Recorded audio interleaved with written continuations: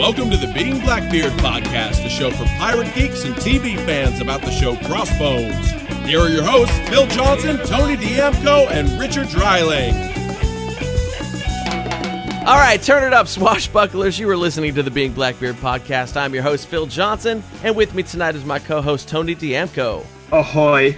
And here we are. We're not sure where Richard Dreiling is tonight, but he may pop in somewhere during this episode. We're actually recording this. It's after midnight. Usually we record this on Sunday. It is technically now Monday morning because my gig ran super late tonight. But anyway, we are. This is episode 7 of our podcast, but we are discussing episode 6 of the NBC show Crossbones, starring John Malkovich. And we've got something special for you tonight, too, because we also did an interview with Ezra Buzzington that we recorded the other night, who plays Oswald Eisengrim on the show. And it is a super cool interview, and you guys are going to totally dig it. And but before we go there, we have got to discuss episode 6 of Crossbones, which is called A Hole in the Head. And my response all the way through the show, I was going, holy hell, there's all sorts of crap going on in this show. It was a seriously cool episode. I have to agree. This is arguably the best episode of the whole series. I love the beginning of the series. I thought it kind of slowed down a little bit in the midway point, but the last few episodes have been great. And this one in particular, like I said, I think it's the best episode of the whole series so far. But the back and forth between Lowell and Blackbeard, the whole operation, the whole dynamic of the island itself, and the blend of what's been going on with all the different characters on this ensemble series. Just 5 stars. Cannot give it a better review. Yeah, this one, it really seemed like they punched the gas on this one, and it seems like we're fast forwarding to the brick wall of whatever happens in episode 10. No, absolutely. I really feel like at some point in the production of this series, they just felt like this is what I've been waiting for them to just sort of go balls to the wall and just say, look, we don't know how long this is going to last. We've got this money from NBC. Let's just go all out. And this is the episode I've been waiting for. They just push it so much harder, not just with the Lowell Blackbeard relationship, but everybody on the show and on the island. They just took it to that next level that I've been waiting for, and it was just absolutely fantastic. Yeah, so right from the beginning, they go over the top with the. This one had a lot of reveals. Right from the top, they give us a little bit of dish on Antoinette because she's still being Jagger is still interrogating her, and he goes, "Oh, we found your husband." Now I was like, all right, so now we know husband, but is she really Blackbeard's wife at some point, or is she just delusional and she's like a stalker, but Jagger is playing into that story in her head to get the connection? There's that inference between the back and forth between Jagger and Antoinette. The first 10 minutes of the episode goes into Antoinette and, like you said, her issues of what is real and what is delusional. There's references to a child being born. So we don't know as far as Blackbeard's flashbacks or what his visions. Is it Antoinette? Is it his child? There also seems to be a reference, and maybe this is just me, we can disagree about this or go from there. When she talks about, especially the line she keeps reciting, especially at the end, the gift I gave is the gift I take back. Right. Maybe this is just me, but it makes it sound like they had a child and she killed it. Oh, that could be. Yeah, I hadn't really thought of it that way. I mean, that's obviously a line that means something, because they really pushed it out there and she repeats it. And so, okay, we're supposed to guess about whatever it means. I guess it could be the baby. I hadn't really thought about it on that angle. I just kind of wrote it down and went, oh, okay, I don't know what that means. I'll wait and find out. But that makes sense that it could be the baby. And we've seen, because she's holding the baby at the end of the episode, but I think we've seen that baby before, have we not? We've seen it, I think, in Blackbeard's flashbacks, or not necessarily flashbacks, but the visions that he gets. again, that was just my initial take from the episode, or at least especially the last scene in regard to Antoinette and what was going on. I'm curious to hear what what was your take from those scenes, and especially the very end clip. And we'll get back to the stuff in the middle of the episode, but let's get to that. But let's do the end first. Yeah. I don't, honestly, I don't know if I thought it through about what the particular gift would be. I think I just kind of wrote it down in my notebook and went, oh, okay, well, we'll find out about that later. And I'm when I watch a show, I just go, I don't know what that means. They'll probably tell me later. I don't like to work that hard. I like to just wait until they tell me what it means. So yeah, I definitely think I think it could be the baby. Well, obviously you were never raised Catholic, because Catholics totally overanalyze everything that goes on in television, life, thoughts, songs. So okay, I'm a completely lapsed Catholic, so I've given all of it up, even that. Yes. But that explains why you're so happy. That's right. That's right. We didn't even see why she has the bleeding eyes. Is because she keeps scratching her own eyes out, which I thought was an interesting little tidbit. I think that's just a natural thing that happens around people who are around Julian Sands. I think that guy is so evil that it just. We should have asked Ezra that. Do you scratch your own eyes when you're around Julian Sands? Because that just seems like something you would do. It's going to be a whole new, oh my God, there's Julian Sands. It'll be horrible. It's eyelid ripping time when Julian Sands shows up. Yeah, so I thought the whole Antoinette thing, what I want to, I mean, the thing that we're really waiting to find out is how does she get into Blackbeard's head? Because it's because at first, okay, hallucinations, obviously not a hallucination. So how are they going to pull in some sort of a witchcraft angle or something like that? Because that we haven't really touched on at all. Maybe it's no longer, especially in the references that they made to this episode, that it's no longer about him having mental issues or disease or something in his head. Maybe really it is all about. It's funny that we were referencing Catholicism, but maybe really it's all about guilt. It's just the sort of sins of your life coming back in to haunt you, especially as you get older, as Blackbeard is. Maybe that's. I initially never thought about this before until we just started talking about it. But maybe that's what the visions are all about. It's just life coming back to haunt you. And maybe the thing that Blackbeard is going through is not a mental problem or a psychological problem or a disease of the brain problem. Maybe it's just the guilt of life kind of catching up with you. And someone like Blackbeard's character, with everything that he's been through in his life, these visions are nothing more than just really life catching up with you.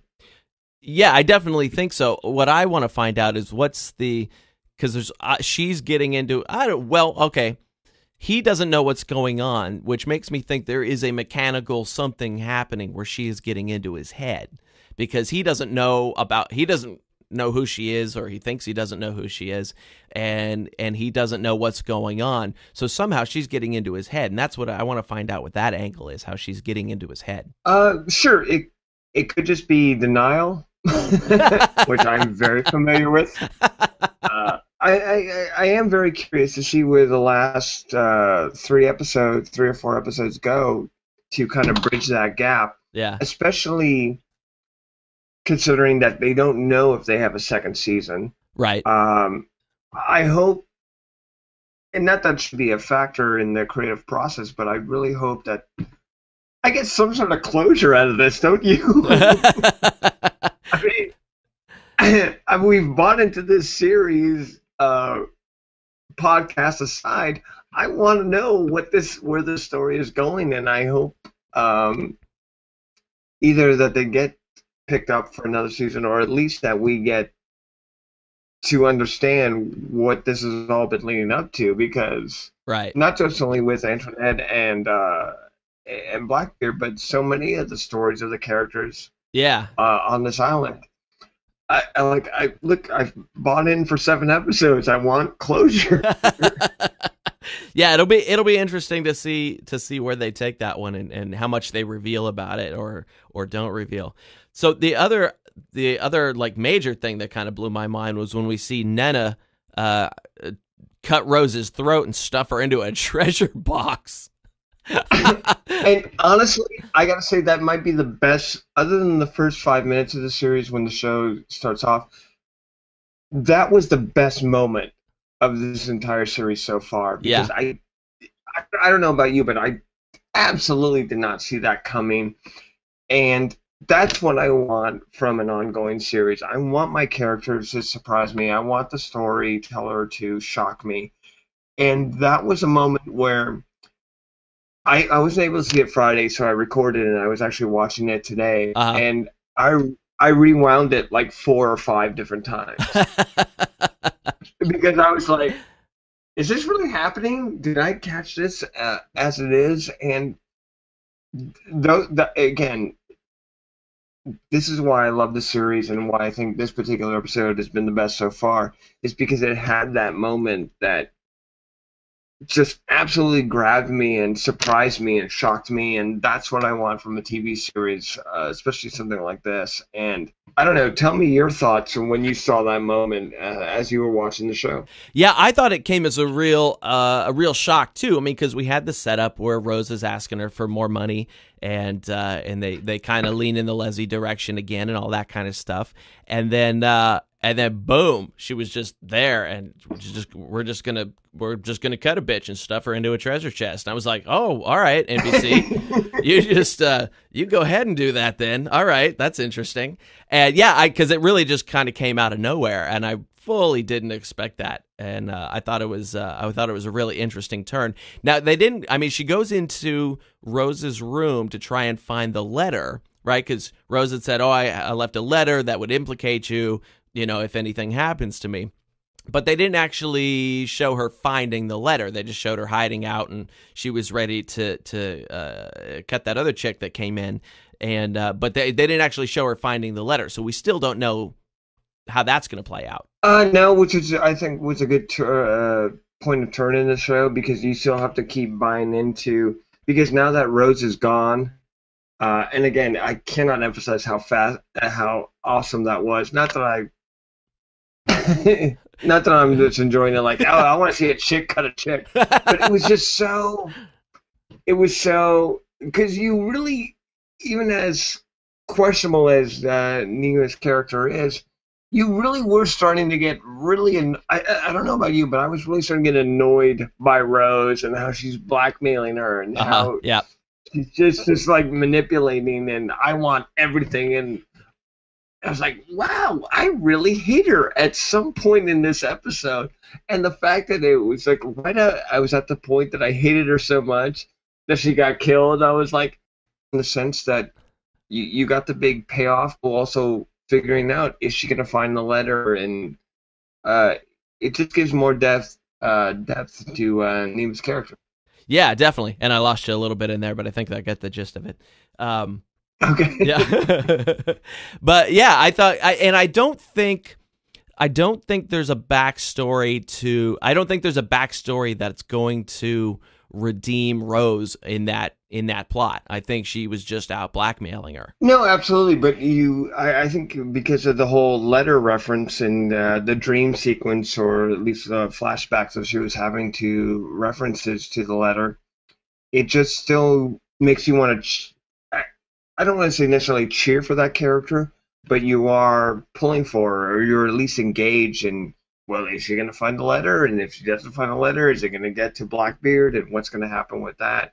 Right. I just thought that was just a very nice touch on this episode that had so much else going for it. Yeah, definitely. It was just a good shock, a good sort of Game of Thrones shock. Like, here, we're going to knock off one of the main characters now. Not a main character, but, you know, one of the main cast. We're going to knock him off right here in episode 6, you know, or 7, 6. Yeah. I've lost count now. Yeah, but the series kind of needed that, because until she got killed, you were kind of thinking, like, is anybody going to die amongst all these pirates? Yeah, I mean, other than the guy who died, I think in episode 2 or 3, the other ship captain that they killed, you were kind of starting to thinking, like, for all these violent guys, nothing's really happening. That's true. It's like people getting killed. And you need that for a series, especially a series like this that regards pirates, that there's got to be an element of danger, an element of you got to care for these characters because they could be lost at any moment. And that was one thing about this episode that I really loved. It kind of made you appreciate everybody else. Yeah. Even though Rose isn't a very well-liked character, you got to put that element of danger in the surroundings to care for everybody. Yeah, and wouldn't you know, it was the ladies that go to it first. Which is really true to life. Let's just be honest. So yeah, I mean, they were really. I mean, the amount of reveals in this one. Not necessarily reveals to the viewer, but reveals to each other. Where Lo lays it all out with Kate. And then Blackbeard lays it all out with Lo after he kicks his ass, where he's like, I kicked your ass, and guess what? I'm not going to Jamaica. That's not the plan at all. And all right, I still trust you to drill into my head. Yeah. That's what shows how great this episode was. That we've been talking about so many other things that we haven't gotten down to Lo revealing himself to Kate and the whole Lo revealing himself to Blackbeard element of this episode. That's how deep this episode was. Yeah. Because first of all, let's start with Lo revealing himself to Kate, which I just thought was just an absolutely fascinating, but also just a beautiful back and forth between them. I don't know how you took that scene, but that's the scene that actually made me really love Kate. Because I've been back and forth about her watching this entire series. I've liked the character, but I haven't had that moment where I wanted to believe in her. Right. But that scene between Lowell and Kate was the moment I fell in love with Kate, and I just thought it was one of the best moments, not only of this episode but of this entire series. Yeah, well, I mean, she's been hard to like because she's kind of flighty, Okay, now she's devoted to her husband, and then she's kissing on Lo, and then she's devoted to her husband again, and then she's kissing on Lo. And I think that kind of aspect makes you go, I don't know if I like her that much. But when she turns on him like that and spits in his face, and then they duke it out, you go, okay, well, she stands for something then. Exactly. That was the moment in the show that she actually sort of drew her line in the sand and said, this is what I believe in. And yeah, if you turn away, I'm going to scream like this guy's a traitor. That was, again, she's been an interesting character and a good character, but you at least I've been waiting for her moment to show me what she believes in and shows me what she stands for. And this episode gave you that moment. I think it's actually siding with her husband too. I think she feels like she was lied to by Lo, certainly, which any woman isn't going to like. But I think she's also, it's sort of her, I'm going to side with my husband, too, because he does say, go back to England with me or go to Carolina with me and we'll be safe. And that's where she's not only drawing her line politically, she's drawing her line romantically, too, I think. Yeah, absolutely. She has a certain loyalty to her husband, but she also has a certain loyalty to Blackbeard. And even beyond loyalty, I like the fact that it was just her moment to say, this is what I believe in. Right. Even her loyalty to the people of the island and the other, not just the pirates, but the people who are surrounding there. And not just in a business sense, because as Ezra pointed out, she is a quartermaster. Yes. You guys will hear it in the interview later, but we were corrected. For being sexist, I get it.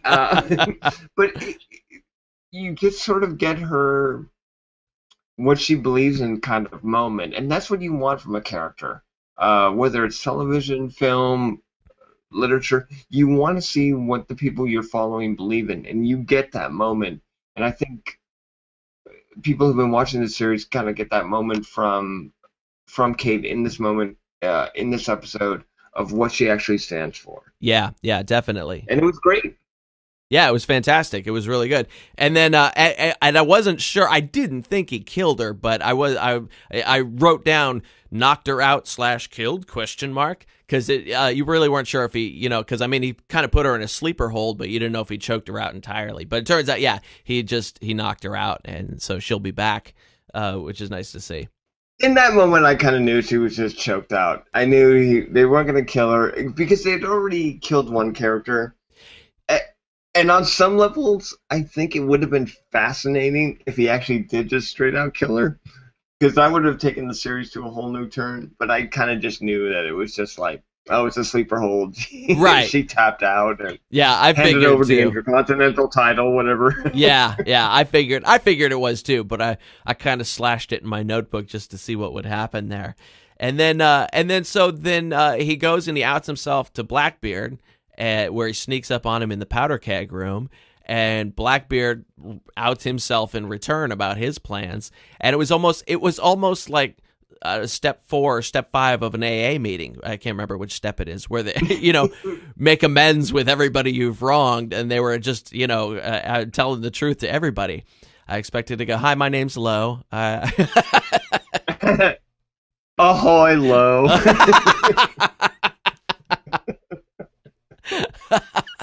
So it was real interesting, and to finally see Lo and Blackbeard duke it out and just go to town on each other was pretty interesting too. Oh, absolutely. I mean, especially in this episode, because so much goes on in this episode. There are almost like 4 or 5 different turning points in the whole series.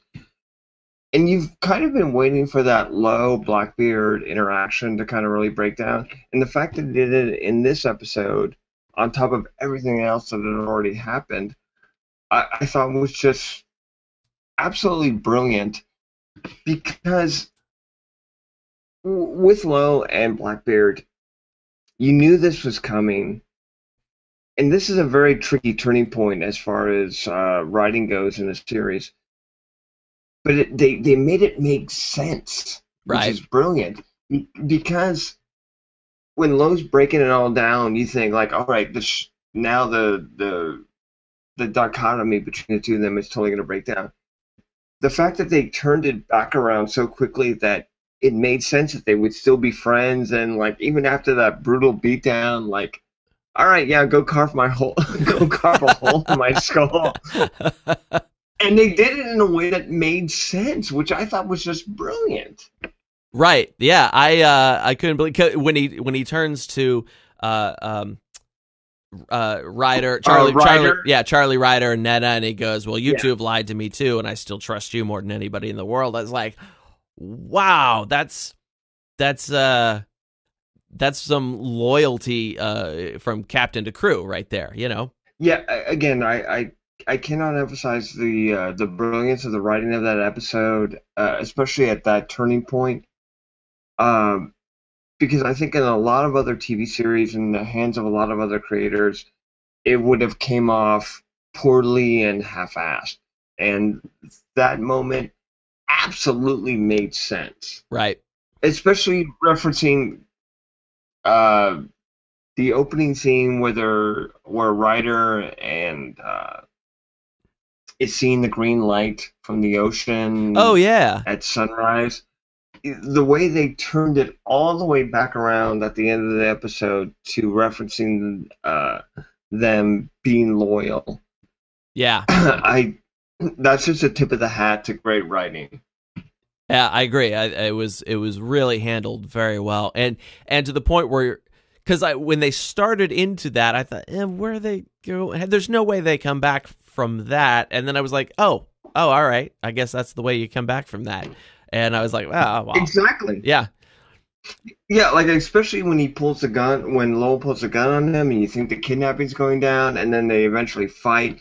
You don't think they're gonna get back to the basis of, well, yeah, but I still like him and trust him, so we can go on with the series. I can't even make up with my girlfriend that fast. Yeah, I know. They did it in like 6 minutes, and it was fantastic. I mean, I was like, Blackbeard apparently does not hold a grudge that long. My girlfriend, she holds a grudge way longer than a pirate.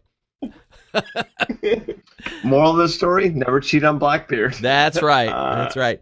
Now, here's a question I've got for you. I could not figure this out. Why is Blackbeard's left eye red for the whole episode? It looks like a healing black eye, but I can't figure out why, because it's before the fight. I thought that there was an unedited scene where Lowell and Blackbeard get high, and that would explain some sort of red eye, and like maybe even Fletch. Like, Fletch just have a scene where he has some fun. He's always seemed so stressed out and put in the most difficult situations. He should have a moment where he, like, gets drunk and gets like, for God's sakes, there's nothing but whores on that island. Could someone get Fletch a whore? For God's sakes. He really does seem to need it. He does. He looks stressed out. Even even his cleft chin seems to have a bead of sweat. Like, can that kid get something? That's funny. So I think the cool. I mean, all the way through this is a cool episode, and then they drill into his skull.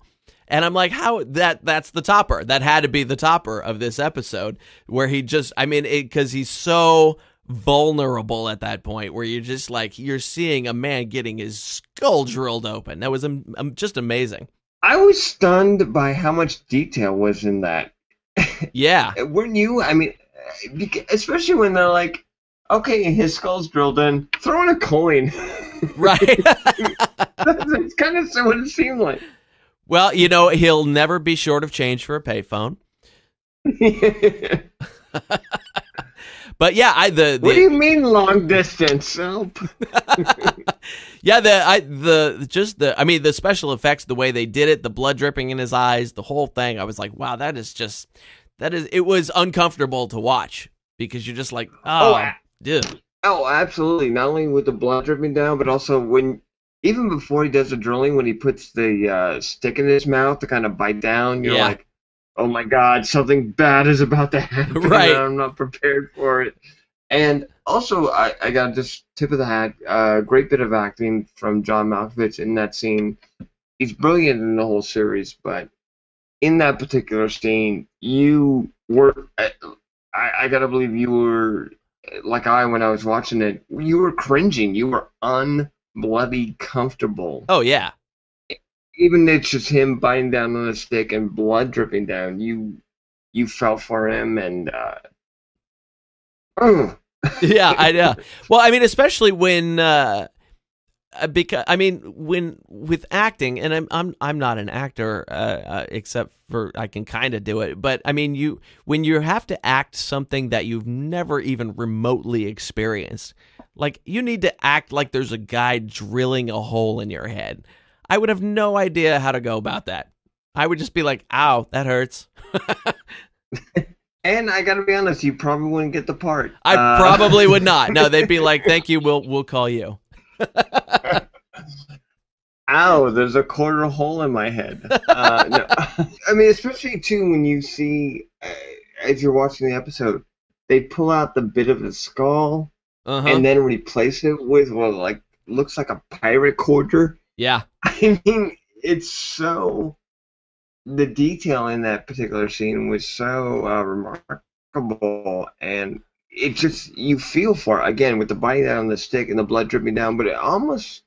When the quarter or the pirate coin goes in his head, you almost feel more of that pain than when the actual drilling is going on. Yeah, it was super, super intense, and I thought that was a great way to cap off that episode. And I almost thought they should have tapered it off there, and then they go back to Antoinette at the end, and she's rocking the invisible baby, and I was like, all right, well, there's a good cliffhanger for next time. Yeah, I agree. I did enjoy the actual end of the episode, especially with Antoinette kind of rocking the invisible baby, as you said. But I am also very curious with 3 episodes I think they have left. Are they going to be able to tie this all together, especially under the assumption? I hope they pick it up for another year. But if it is this this is just 3 more episodes and that's all we get. Can they tie it all together? This is me just sort of crossing my fingers at this point. Yeah, and even more than that, are they going to maintain that energy and momentum for the last 4 episodes of this run like they did on this one, or is it going to slow back down and then they pick it up like in the last 2 or something? Well, again, I really hope that they sort of just play balls to the wall, because maybe in their heads, or who knows how it's going to play out, but I really hope they just, again, I hope they get picked up for another season, but I would love the idea if they just say, like, hey, we got 3 more episodes left, we're not getting picked up, let's just throw it all out there and just be played to the max. Right, yeah, I think that would be a great way to do it too. All right, so we are good ways into this, so we should probably jump over to that interview and then close up shop here. This is going to be our longest episode ever. So we have a special treat for all of you listening. We did an interview with Ezra Buzzington, who plays Oswald Eisengrim. You would recognize him as the bald, large-eared pirate hanging around on the show, who's about to come into things in a much larger way. And so we sat down and talked with Ezra, and we had some technical difficulties, and it will sound a little bit different because Tony was in the same room as me instead of from afar. So, but it's a really great interview. We get some killer insights into the show, and some killer insights into Ezra too. He's a super interesting guy. So here we go. Okay, so we are here on the Being Blackbeard podcast with Ezra Buzzington, who plays Oswald Eisengrim on the show Crossbones. Welcome to the show, Ezra. Thanks a lot. I'm happy to be here because, as I said, you guys make me laugh. Well, we try. It's we have no idea what we're doing on any of this. Neither one of us. Shows. That totally shows. Yeah, it's quite clear that you pretty much have no idea what you're talking about. Yes, but that's what makes it funny. Yeah, good. Yes. Well, we've never done a podcast before this, and we're not even used to being on this end of an interview. So it'll be interesting to find out what happens here. Yeah, low expectations are our strength. Yeah, and versatility is something that can serve us all. That's right. Absolutely. That's right. So for our listeners who are not sure who Ezra is, he has been in a ton of things, lots of TV, The Middle, Bones, Criminal Minds, Justified, Weeds, movies like The Artist, The Prestige, The Hills Have Eyes, The Fight Club, and my personal favorite, Me, Myself, and Irene. Is that right? Is that your favorite? It's one of my favorites because years ago I actually wrote a song based on a line in that film that started my comedy career. So I have. Oh, that's hilarious. I have you almost to thank for that. And you know what, I got to tell you, that movie is totally underrated. I mean, they got kind of screwed, I think, by that release because everybody was out to get them. It seemed at that point, and it's a shame because it didn't do particularly well in the theaters. But it was funny. It was a funny film, yeah, Absolutely. And that was the start of my career.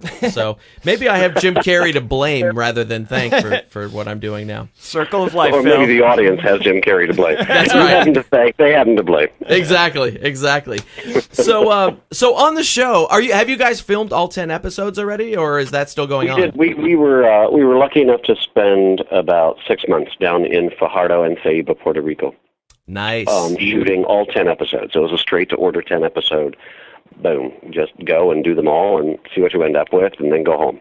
Very cool. And that's exactly what we did. It was great. We were there from roughly mid-October to mid-March. Well, that's the time to be in Puerto Rico. At least that's is cooler than doing it in the middle of summer, I would imagine. From what I understand, that's very true. I was talking to somebody the other day at a restaurant, and they said, "Be glad you're not there now because it's just so incredibly hot." But I got to tell you, even if it's incredibly hot, when the breeze kicks up, and I mean, come on, it's the Caribbean. How fucking bad can that be? And it's absolutely gorgeous, and the people were great. It was just quite a feather in the cap for my career. I was very happy to have been there. And That's great. How excited were you when you got the call? It's like, hey, do you want to come to Puerto Rico and play pirate? I mean, that just sounds like a dream come true. Seriously, right? It's funny. I was actually leaving the gym at that point, and my phone rang, and I picked up. It was my agent, and he goes, "What are you doing for the next 6 months?" I said, "Looking for work." "What the hell are you doing for the next 6 months?" He goes, "Well, they want you in Puerto Rico." And I said, "When?" And it's like Tuesday, and this was like Thursday. Oh my gosh. bye. I'm gone. I'm packing a 6-month overnight bag, and I'm heading on down. And I went down and barely looked back. It was absolutely great. It was just an incredible experience. And also, you never know, of course, when you do, especially television, well, film as well, but especially TV, it seems. You never know what the dynamic is going to be. Will everybody get along? Will it be a problem shoot? Will it be an easy shoot? How hard will we have to work? All sorts of questions that nobody ever has the answer to until you actually start rolling. And luckily enough, and I'm not blowing any smoke here, I have no reason to do that. Everybody on this shoot, it was just incredible, I don't know if everybody was happy to be there or just happy to be working, but it really was a blessing on pretty much every account. It seriously was. The first couple of weeks were rough because everybody was just getting to know each other and we're starting to work together, and you have half a Puerto Rican crew and half a Puerto Rican, all of the background were Puerto Rican locals, and their language barriers, but once that was overcome, it was just amazing to watch everybody work together so beautifully. And again, it really was a blessing. That's great. What was the audition process like? I didn't have to audition for this part. This was straight to order. Oh, so they just brought you in? Straight to offer. Yeah, they brought me in. They saw my reel. They knew my work. And David Slade knew my work. We'd worked together, it's been about 8 years now, I think, together on a little industrial. And we'd always wanted to work together again. And we'd tried several times, but it just couldn't work out. And when this happened, he passed me by Neil Cross, and Neil really liked what I did, and so they offered me Oswald Eisengrim. Oh, okay. And what was even better was I was actually hired, for, so I think it was 6 out of 10 episodes. And Neil liked what I was doing with Oswald enough that he added me to 3. Oh, okay. So that was incredible. So it was a blessing as well. It was a great time. Yeah, sounds like it. Now, you worked with John Malkovich before in Art School Confidential, right? I did, in fact. I'd worked one day with John on Art School Confidential, which his company, Mr. Mudd, produced. They also had produced Ghost World, which I was also in. And but I hadn't met John on Ghost World. He wasn't around, as far as I know. And it was an awkward meeting because I was completely naked. Right. Because my character is like the nude artist model in the art class, and I'm just walking around with my big old dick just hanging around. How do you do? My name is Ezra Buzzington, and we didn't talk a lot.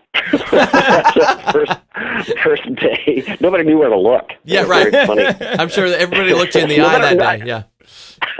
Well, depending on what you're saying. No matter how many times I waved it in particular people's faces, they would look away. I don't know what the story was there. But yeah, I didn't get to know John on that shoot, obviously. And honestly, I was a little nervous to meet him. But oh my God, he's words just really don't describe, for me at any rate, what a fucking genius this guy is. I mean, he's so freaking smart and so brilliantly talented and so giving as an actor. Very often, especially with some names, you'll be given very little from them when it's your turn to shoot. But John was consistently there for absolutely everybody, and I think probably because his brilliant Chicago training. I'm a great fan of Chicago. I'm a Midwesterner, and I think Chicago actors are the best in the country. And the way he was trained, he just knows that if he's there to give the other actor what it is the other actor needs, then the entire piece will be better. And so he views it as his job, and it's just we were all very lucky to have him. That's great. Is he as intense as his characters generally are? He's incredibly intense. He's very quiet off camera with everyone that I saw, at any rate. I don't know his personal life, but on set, he's very quiet, and I would always approach with a little trepidation. Sure. But he was also incredibly open. Excuse me. He was just being himself and kind of zenning out the entire experience. And to be with him was an honor. It truly was. And to have any conversation with him at all, when we had several, it was just, I don't know, it was one of the most unusual experiences of my life. I have so much admiration for him that words honestly just can't describe it. And I kid you not.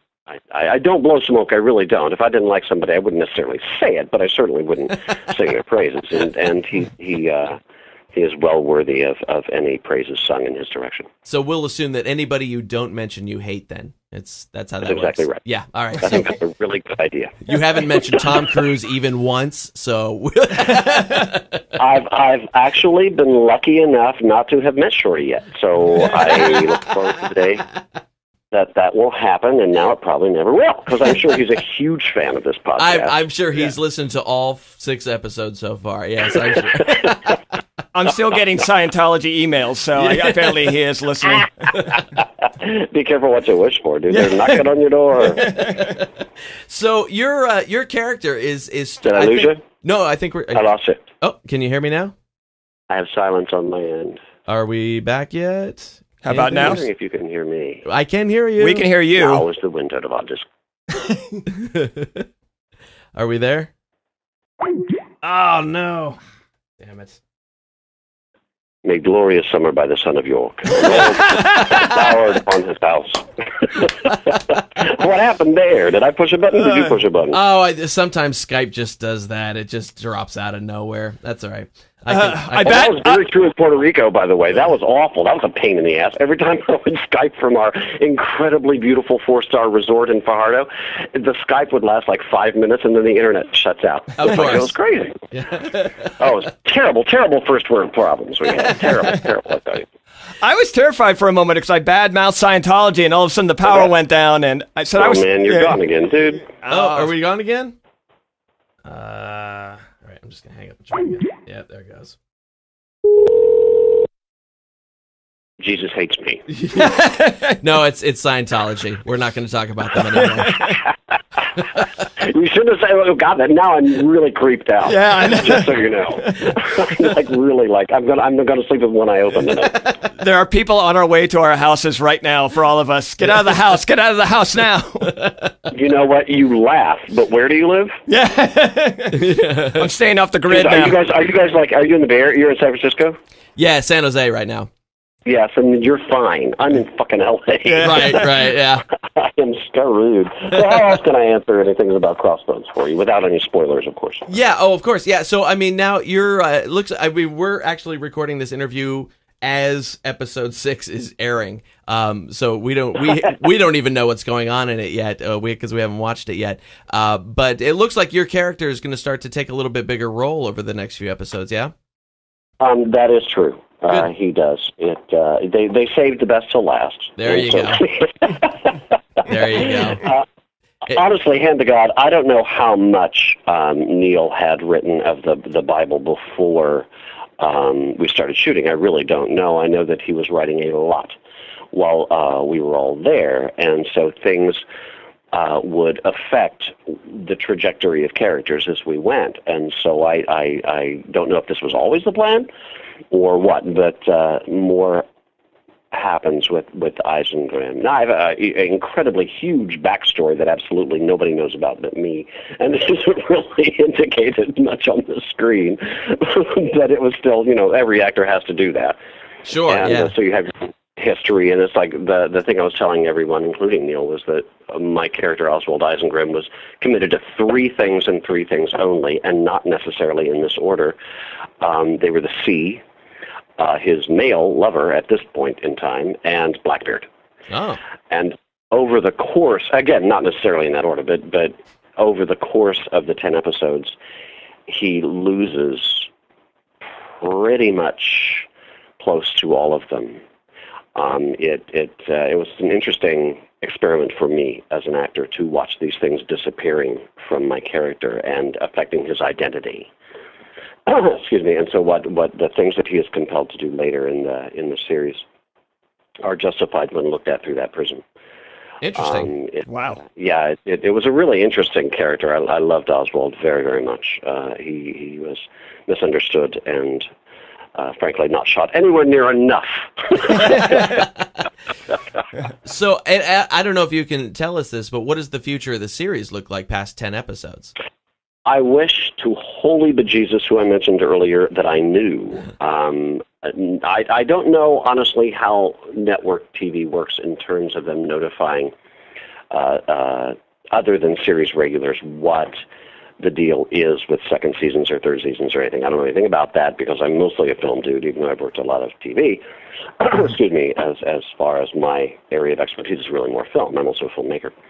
For TV, I mean, I don't know, maybe they could tell me again on a Thursday and I'd be flying down on a Tuesday. I swear to God, I just know nothing. Any questions I've asked have been answered with, vague, well, we'll see kind of answers. Yeah. So I know exactly as much as you know about what happens with the future of Crossbones. Okay. Of course, I pray for it to go on because I love the show. I think it's freaking brilliant, and I don't think there are enough shows like it on network television. No, certainly not. Certainly not. No, I agree. And one of the things I'm a huge fan of is the writing, and especially the dialogue back and forth between the characters. I really think there's a poetry and a even Shakespearean quality about it. But it's one thing for me to take it in as a viewer, but what's it like for you to read these words on paper and then rehearse and then exchange them with the other actors in the scenes? Great question. And it's funny because I heard your last podcast and I heard you referencing Shakespeare, and you're right. The writing is intentionally written in that kind of language, not Shakespearean specifically, but sure, a more poetic language, because with the way people spoke in 17 and change hundreds was very different than the way we speak now, and it was far more poetical, and we only lost that in America starting really around the 40s and 50s, actually the 50s. There was liquidity to the language that we don't have now, which is, I think, probably why Neil appreciated and I assume went with the actors he went with, because the majority of them can handle language. And when every script I would get, when I would get the script, I would read it and I'd be stunned and amazed at how, well, first of all, how Richard Coyle and John Malkovich could memorize all of this with this and be so on point and ready. It was so freaking impressive. Sometimes if I had even just 5 words, I knew for a fact that Neil had labored over those very words. And I'm a writer as well, so I get that. I get the rhythm, I get the alliteration, I get the choice of one word over the other. And there's a very specific approach you have to take. And it's funny, with really, really, really good writing, Becca is a good example of this, I've found, with really good writing, the lines come almost automatically. They just come out. When I audition or I read for various, let's say, lesser invested shows, television shows, it's very difficult sometimes to remember the words they've chosen for us to speak, because frankly they don't just flow naturally. They're kind of bumpy, or they're clunky, or they're what the hell ever they are, and it's just not good writing. But with Neil, especially with Neil, there was this, as I said, liquidity to the language. When I was working on some of my later dialogue, I would have my recorder playing, my iPod playing in my ears, and as I'm working out at the gym or as I'm lying by the pool, working so hard in Fajardo, Puerto Rico, as I'm working on my tan, hearing the rhythms and finding the rhythms, and within that then finding Eisengrim's rhythms specifically, which is different than John's or different than Lowe's or different than any of the other characters, certainly Peter's. I don't know, it's a great question, and you're right that it's poetical, and it's intentionally poetical. And that's one of the things that worries me, that it won't do well on network, frankly, because, really, I mean, because this isn't England. Very honest. Yeah, this isn't England. This is America, and we're used to the Kardashians, for fuck's sake. Right, yeah. I even find myself, I DVR the show, and I find I've got to rewind a couple of times to go, what was that? He said... You have no idea how many times I had to reread lines just to make sure I knew what the hell I was supposed to be saying. But he didn't compromise, and I think that's great, as opposed to other pirate shows that might be on the air now. I think that Neil did not compromise in the language at all. And I think people are getting a little more used to that idea with Game of Thrones and a lot of the HBO shows and things like that. So I don't think it's as far a stretch as it used to be. Well, it's interesting. West Wing actually ran into that problem as well in their first couple of seasons, because it was so fast and so clipped. And I assume House of Cards might even have this a little bit as well. But that's, a download, so it's a lot easier for people who already love the show and can follow it and are of that level can follow it. But with West Wing, they had trouble with people following it. certainly the first season, simply because of the pace, if nothing, and the amount of information. With Neo, you're getting both. Well, actually, you're getting three. You're getting pace, bang, bang, bang, very, very quick for the most part. You're getting poetical language, and you're getting content in a language you're not familiar with. Right. So it's very challenging. And NBC should really be lauded for. Shit! Ow! Damn it! So good. And welcome back to the Eisengrim Show. We got a caller. NBC should really be lauded for taking we've got a caller for taking the risk. I don't know if it'll pay off or not. I mean, the ratings were certainly better this week, I've been told. The share went up like 50%, so that's a good thing. Oh, that's a great thing. Yeah, who the hell knows? I mean, I can't read that stuff. I really can't. I mean, the first episode I saw had almost like 5 million people. I thought, Jesus Christ, I've been doing theater for decades. And now more people have seen me barely do anything than who saw me play Hamlet. Which is like, kind of sucks in a way, but, what can you do? It is what it is. Now, I actually want to ask you about the theater stuff, but before that, we have to hear the midget trollop story that you promised. Oh, my God. I cannot believe when I was listening. It's funny because a friend of mine turned me on to this podcast when I was driving to Vegas. Uh-huh. So I got to listen to all pretty much of the episodes, except the most recent one, as I was driving to Vegas. And I was banging the steering wheel twice. Once when you're constantly referring to Claire, Kate Balfour, uh-huh, as the quartermaster's wife. Right. She is the quartermaster. Oh, see, we're getting schooled. All right. Seriously, dude. And I'm sitting there going, that's like totally unintentionally sexist. Or maybe it was totally, intentionally. It's like, I don't know what the fuck. But yeah, she's the one. She's got the cock there. She's the top. So there's that. And the other thing you kept talking about, midget trollops, and I'm like, oh my God, dudes, open your eyes. I don't know how much screen time she got, but we have a midget trollop. I love her to death, and Carla Michelle is her name. And if you actually go to my Facebook, you can find her. It's with Carla with a K, Carla Michelle, and she's gorgeous. And she's just itty-bitty. She's an itty-bit. She's a tiny little thing. And she's a trollop, and she's a local Puerto Rican actress, and they used her in the background quite a lot. Actually. Funny. In fact, my guy just posted a thing on my fan page, Facebook fan page thing today, that had her in the picture. Excuse me. But yeah, so not only should there be a midget trollop, there is a midget trollop, and she's blonde, which is rare as well. Yeah, absolutely. Wow. Now I have to go see the picture on your Facebook page for sure. Definitely. You really do. That is fantastic. And just look her up. Just look her up on Facebook. It's Carla with a K, Michelle. And I would push her. I got to tell you, the background actors on this show, they're all buddies of mine now. They were great. First of all, they're experienced, wonderful, primarily union actors, and they were just great guys and women.